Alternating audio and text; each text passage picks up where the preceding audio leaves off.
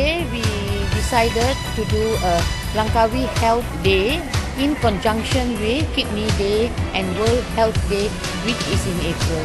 March is World Kidney Day. So we decided to do our theme Langkawi Health Day.